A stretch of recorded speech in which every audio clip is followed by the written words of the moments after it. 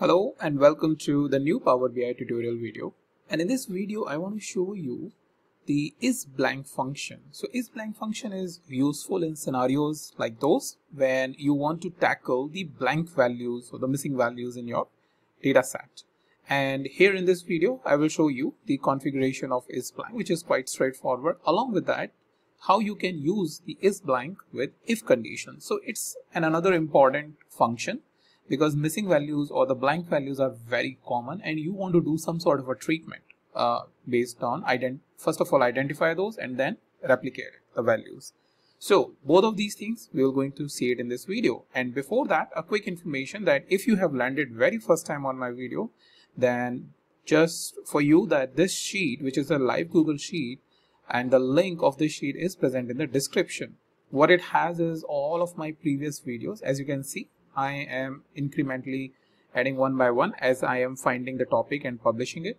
And the title is present here in the column A, and the link for the relevant video is present in column B. That way, the searching becomes very easily. Otherwise, you can think about 190 videos looking at on a channel and finding the relevant one is a tedious task. So in this case, I have made it pretty easy for you, where you can come and search and jump to a relevant topic over here. Also, I have sort of highlighted the dashboards, as you can see. So wherever I am putting a dashboard, I am highlighting that so that you can clearly go in that direction, because generally it is one of the interesting area of the learners. Okay, with that information, let's go to the Power BI. All right, here we are in the Power BI. And for this, I will going to create a new quick table instead of very long one, because in that identifying and not identifying, but looking at a particular row as to where the missing value is difficult. And I think even I don't have a data set which has a missing values, because all of these are sample data set. But that's not the case with the real data set. In real data, you will going to have a lot of missing values which you need to tackle. So for this, I will just click on enter data. This will basically open up this new box where I can enter some dummy data. So I will just click on this and say name, and I will click on plus and say age. Very simple. And here I will just use couple of names, Vishal, maybe Vinay. I'll make it missing. Maybe third name, I will make it, let's say 29, and one more, and we will say 26, Deepak, and maybe one more as Mun, and we'll make it blank. Okay, we'll give this table a name which is let's say blank test, whatever you want to do, but I am doing the blank test. So I am just creating this. So think like this is a table which is coming as part of your data, and you are having a lot of missing values. Just think about if you have 10,000 rows and you have a lot of missing values, then how would you basically tackle that? And keep in mind that scenario, but using this simple 5 rows table example. Okay, so for that, identifying the missing values is by clicking on the new column. And we will just give a column name as find blank, and simply we will say blank. And first of all, I will just straightforward say is blank, and I will say the name of the column, so which is age.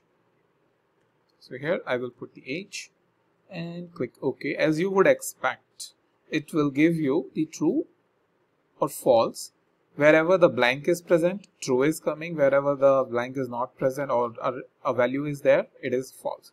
Expected output, right? And this is important. Why? Because if you are using this very first time or trying to understand, you should know what is blank is returning. So it's a logical or the information that it is returning. Now I will just show you the if condition, how you can do the blank configuration or is blank configuration is in if function. So for that, I will say blank with if, and we will first of all specify the if, and then we will say is blank, and then we will say age, right? And so as part of the if condition, So we need to close this.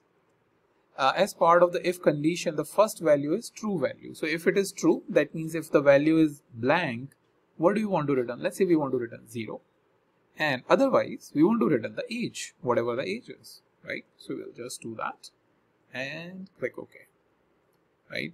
So that way, let's say you want to, I don't know, count the 0 values or maybe some other value that you want to give, like a text value or something, even you can give that, because if will allow you to do that. That way, you can clearly specify how do you want to treat the missing values, right?